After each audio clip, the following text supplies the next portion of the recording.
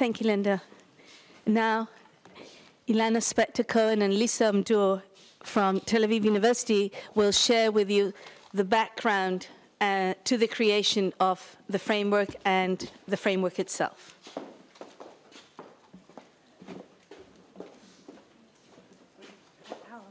Yeah, let me just close this. No, you do. Okay.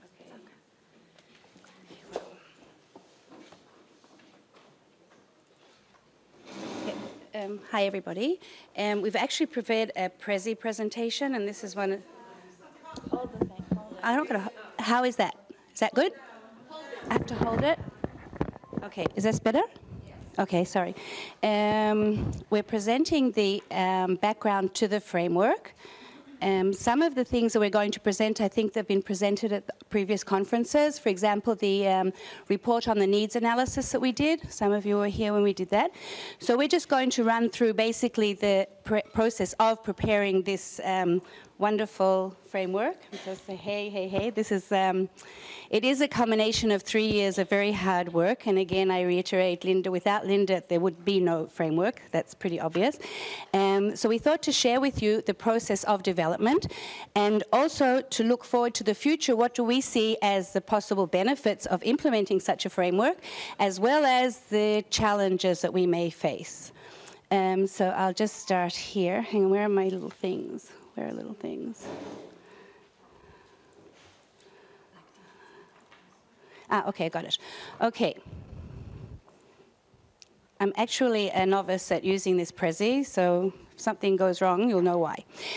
So obviously in the center, I just want to go back a little bit because Elana had this idea. Okay, you have these formats for Prezi. This has got nothing to do with the actual document. It's got to do with our presentation.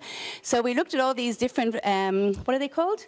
Templates? Yes, so Elana said, how about an explosion? So she really did.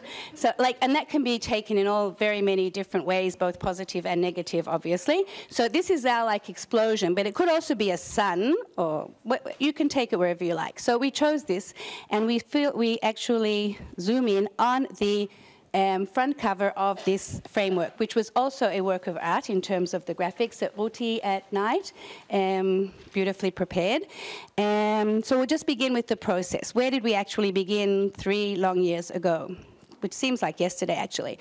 So the first thing, obviously, is to study the CFR, and we read through it more than once and more than twice to actually really get a deep understanding of what it's all about, in particular the action-oriented approach, which I think in universities today, we are probably doing a lot of it, and this is making it more formalized, because I'm sure a lot of us are integrating the 4 skills, and a lot of us are doing different performance tasks in our courses. This is putting it into a more formalized or constructed or structured framework. So we try to understand the action-oriented approach, and just take into account, this was 3 years ago when we started out, and I'm sure all of us have developed since then, and things have changed in universities as well as we went along. So that was our starting point. We also needed to understand the terminology because it is a little bit different from what we're used to. So we had to understand what are domains, what do they mean. Obviously, educational and professional were pretty clear because they speak for themselves. But what is the difference between public and personal? What kind of English do we need in the personal sphere? And also activities, when they divide up into 4 activities, reception, production, also pretty self-explanatory because we do talk about receptive skills and productive skills. However, the whole issue of interaction is also included there, and mediation, which was one that took us a long time to understand, and it's probably still, okay, Elana says even still. Okay, and then when we understood the terminology and the actual outline or the maybe theoretical underpinnings of the CFR, then we moved on to study the can-do statements. We went one by one by one to see what is actually applicable to our context. Okay, so oh, sorry, I don't know why he did that. While we were doing that, or maybe simultaneously, now he's not going back. Okay, simultaneously, at night, they carried out a comparison study because you know that the CFR has 6 levels, from A1 to C2, with scales that are pretty well defined in terms of what a student is supposed to be able to do with the language at each level. And we have in our universities, everybody knows, we have the BCC, Mitkadmim Aleph, Mitkadmim Bet. and Tom-BCC obviously as well. And so we wanted to see how are they comparable. What does a Mitkadmim Bet actually mean in terms of the CFR scales? So they conducted a comparison study. I don't have the figures how many participated, universities participated. I know that in my classroom, for example, in Mitkadmim Aleph, I did give the exam, and they did all the analysis to see what kind of a match is there. Actually, we found a good match, that Mitkadmim Bet is B1, B2? B2, sorry, yeah. Mitkadmim Bet B2, B1 is Mitkadmim Aleph on certain skills. We then moved on to actually select the can-do statements that seem most relevant to our local context. We used expert judgment to do this with, what is the word now in English? Legayes? Enlist, recruited experts to work with us on the can-do statements. We selected some and actually took them as are and included them in the framework, whereas others we kind of adapted in terms of changing maybe what the requirement is for that particular can-do statement. On some others, we actually created new ones for our particular needs in Israel. Another thing that a can-do statements, everybody's familiar with that, because maybe I'm talking about something that you don't know. A can-do statement simply states what a student can do in the language. For example, a student can interact successfully orally with a colleague in the workplace. That would be a professional domain, and that would be a can-do statement, what the student can do with the language. After that, what was really important, even most important, was once you have the can-do statements and you've decided which can-do statements are relevant for each of the levels, how do they progress across the levels? It's very important to ensure coherence across the levels. Thank you. The next thing we did was a needs analysis. This was particularly important because we thought, okay, so we have the specialists looking at the CFR, seeing what is, in their opinion, most relevant for our needs in tertiary education.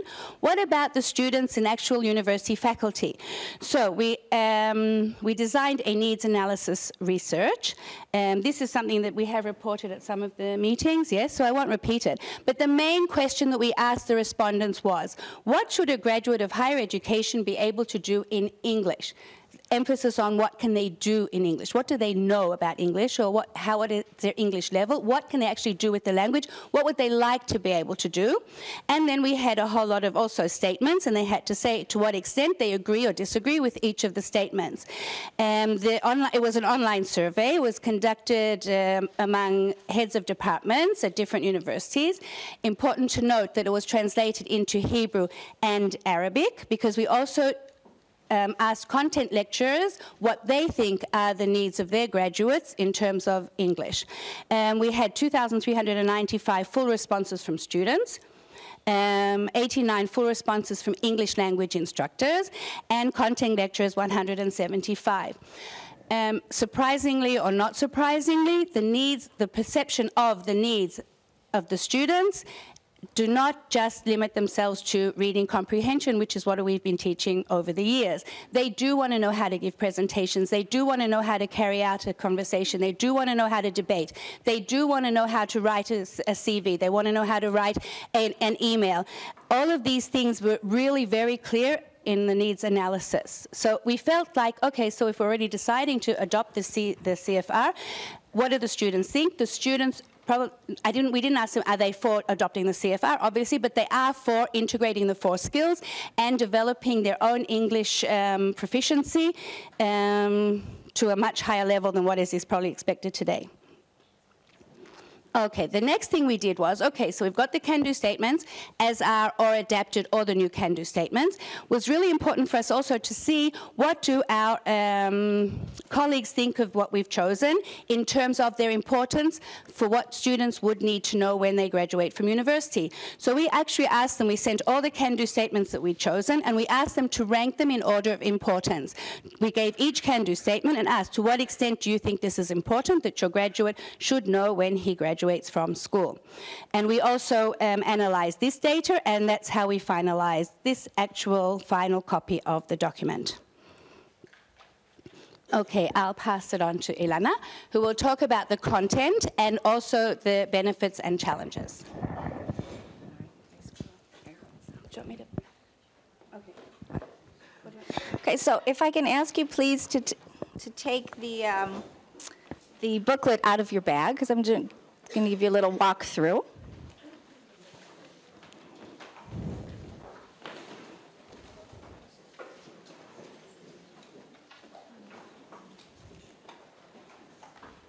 Okay, so just to acquaint you with the contents of the framework, we start obviously with an introduction, and we discuss the Israeli context, the historical relevance of, of integrating with the CFR, and the overview of the CFR, including a very short glossary of terms. This is the tip of the tip of the tip of the iceberg, but these are the ones that you really need to know in order to understand the framework. We then, as Lisa said, present the chosen can-do statements for each of the proficiency levels from Trom CC Aleph, which is more or less A1, to Mitkadmim Bet, which is B2. And these are presented separately.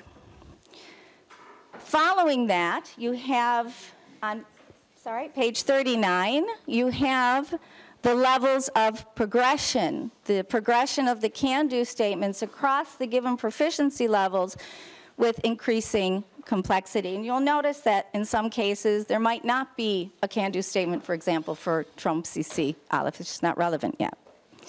And then we have lots of suggestions for further readings.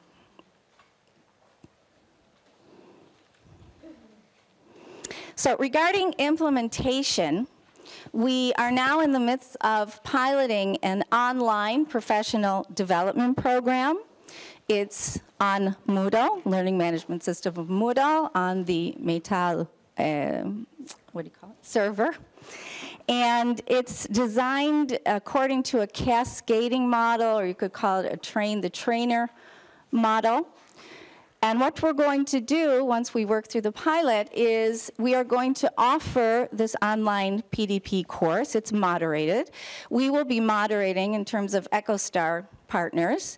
We'll be offering the course to heads of English departments and or someone who that head might choose. It might be an innovator in the department, someone with a background in teacher training. And they will be able to take the online course. Once they have finished, they will receive the complete online course, and they can give it in their institutions. They will have administrative rights to edit the course. In other words, they can adapt the course to the specific needs of their institution as well. And then hopefully that's the trainer. The trainers will now be giving the course to their English staff. There are 3 modules in the Professional Development Program, or the PDP, as we call it. We'll talk about that in much more detail later on today. But just sort of a global overview, the first part of the PDP gives background on the CFR, and then specifically on our framework. The second module discusses really implementation, how to adapt your teaching to the framework and your instruction and your materials. And then the third section or module of the PDP concerns assessment. Now, we all know that English departments in different institutions around the country might be at different places. So we might have a department that is teaching reading comprehension only, and that was the original mandate of EAP departments. So getting on board and taking the professional development program is extremely critical. If we talk about explosions, I sort of see it like it's the opening shot. And then there's lots of work to do after that. But I think this is, the first step that's critical. We also know, as Lisa said, that there are departments who are already teaching an integrated approach, performance-based instruction and assessment. But again, this is a critical step to take the PDP because now we're aligning our instruction with the CFR. So, as I said, we're now piloting the PDP at Tel Aviv University and Brauda in IDC. And once we iron out those wrinkles, we will be offering the course to the heads of departments, and we'll be giving information later in the day about how you can sign up if you're interested. Mm-hmm.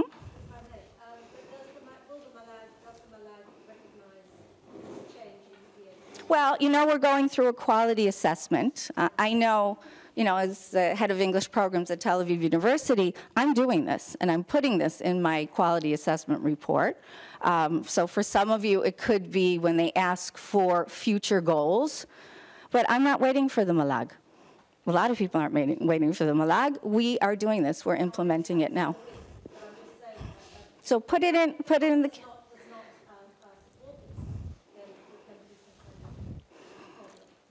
I don't know what they'll support or not support. I just know what's going on in the ground. And I would definitely put that in your quality assessment. Absolutely. And I think the more heads of departments who put this goal in the quality assessment report, I think the Malag might be, you know, tend more to be convinced that this is the way to go. You're very welcome. Mm-hmm.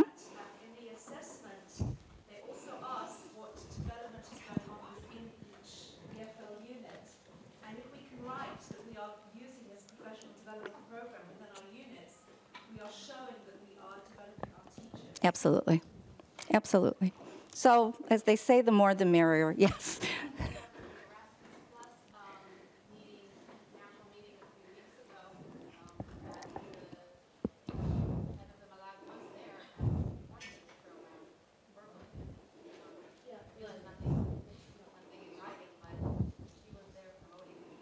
Yeah, as Rosalie said, this is a bottom-up initiative, and I think that makes it all the more relevant, that we are the professionals in the field, and we know where things are going. And this certainly does not contrast with the Malag stated goals of internationalization.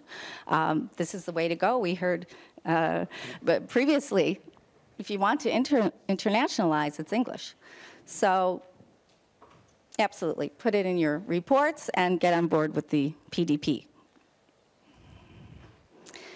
So if we're talking about implementation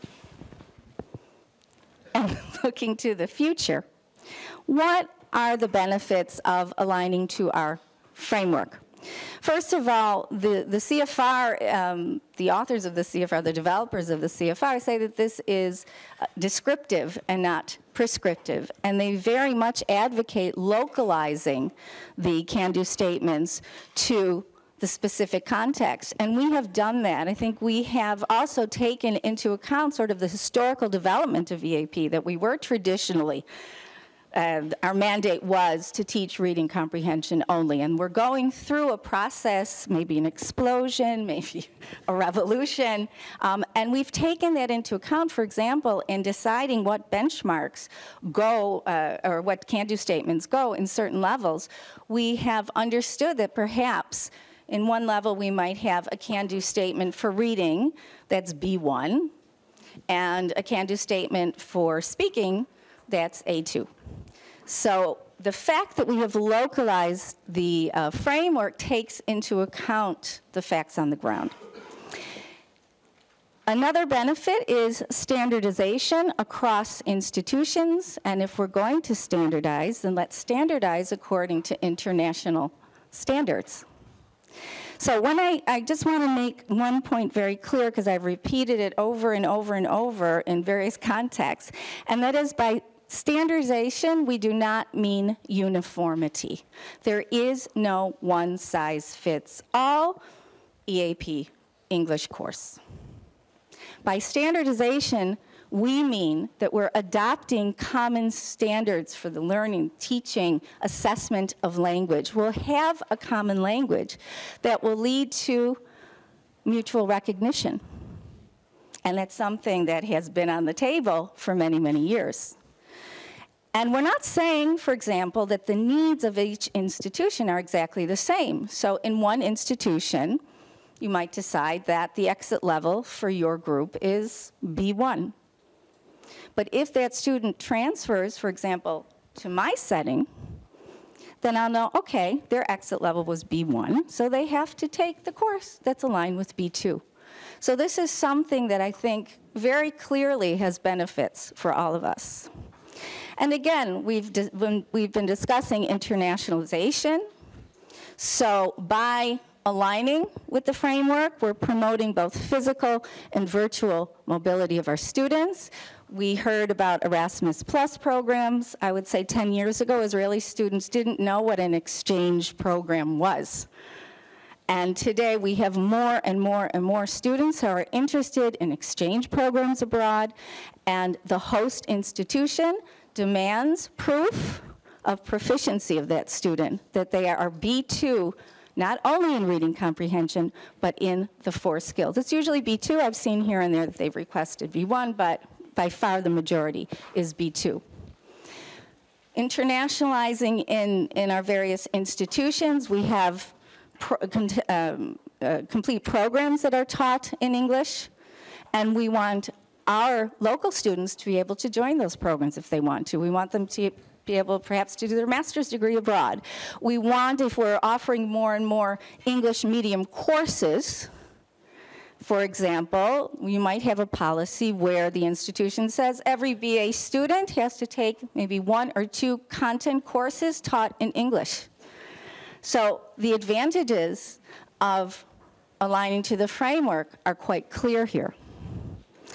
Collaboration between universities and colleges. I'm very happy to say that we have set up our HiNet, which is a professional organization of all English teachers in higher education in the colleges and the teachers' colleges in the university. That's already a huge step in the right direction.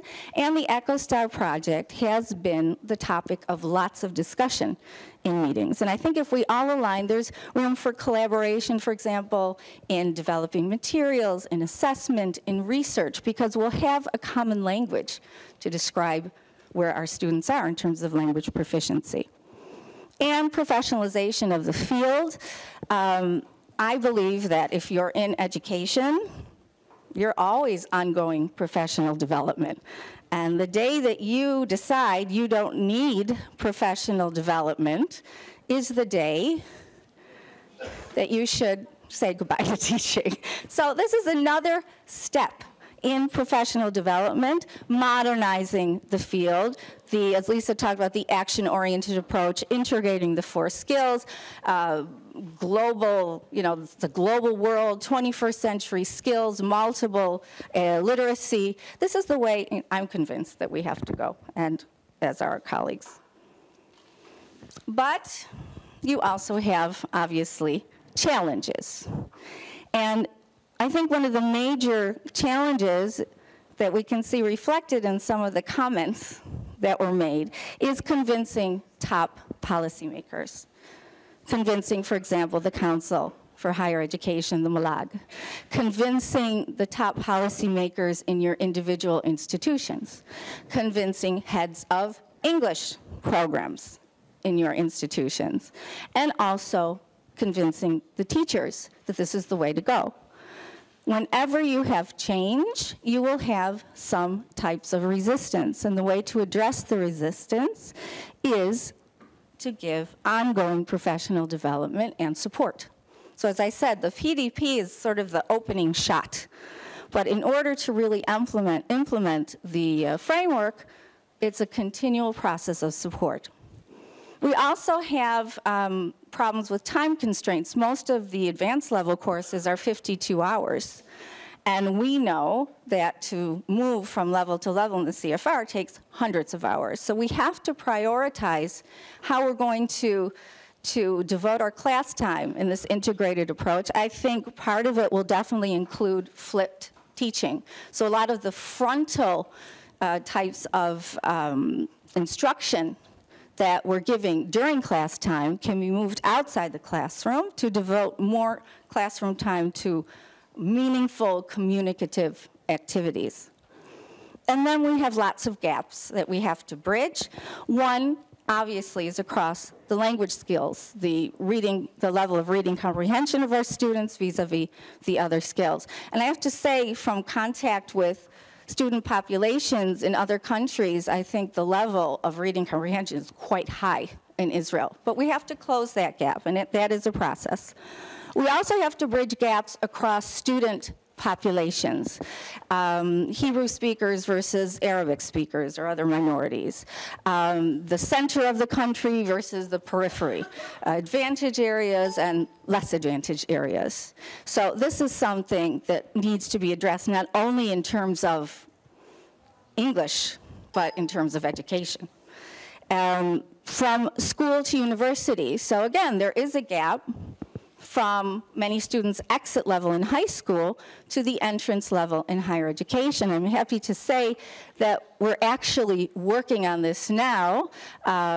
Where's Siona's over here? Yes, we have a new chief inspector for English for the Ministry of Education. We'll be talking later in the panel. And we are actually looking at this continuum of from school to higher education. We're comparing the curriculum for English for the Ministry of Education with the can-do statements in the CFR. So I think it is a very exciting time.